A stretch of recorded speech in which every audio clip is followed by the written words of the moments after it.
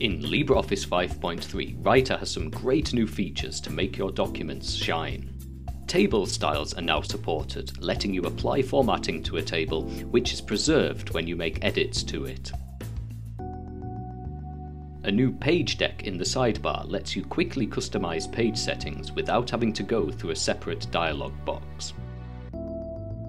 For faster navigation, a new Go to Page box lets you jump to another page in the document with just a few key presses.